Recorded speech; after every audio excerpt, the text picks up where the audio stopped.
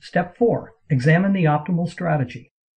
Now that you have built the tree and entered probabilities and values, you can immediately see the best strategy from PrecisionTree's automatic calculations.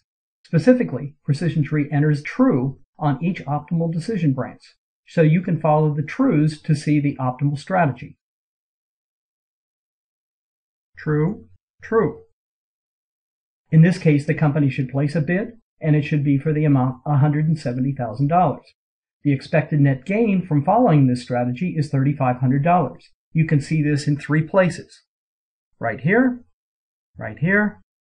and right here. Any other strategy has an expected monetary value that is less than $3,500. Specifically, the expected value from bidding $160,000 is $1,000 right here. The expected value from bidding $180,000 is $2,250 right here. And the expected certain value from not placing a bid is 0 right here. So if the company chooses to base its decision on expected value, it should bid $170,000. PrecisionTree provides a couple of other options for examining the optimal strategy, a risk profile and a policy suggestion. Both of these are found on the decision analysis drop-down list in the analysis group. The risk profile shows the probability distribution of gains and losses from following the optimal strategy.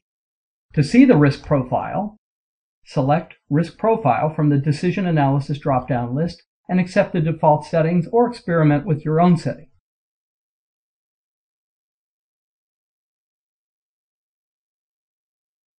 You can see that when the company bids $170,000, it either loses $7,500 or gains a net $12,500. You can see these down here as well. The weighted average of these, weighted by their probabilities, these probabilities, is the $3,500 you see in the tree. The policy suggestion simply shows the part of the tree that is relevant when the optimal strategy is followed. This is especially useful for large, bushy trees, where it is more difficult to follow the true values on the tree. To see the policy suggestion, select Policy Suggestion from the Decision Analysis drop-down list and accept the default settings or experiment with your own settings.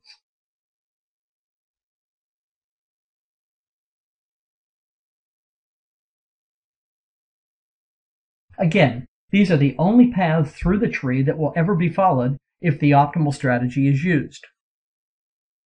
Now it's your turn. Stop this video and examine the completed tree to make sure you see why the $170,000 bid is optimal. Then create a risk profile and a policy suggestion.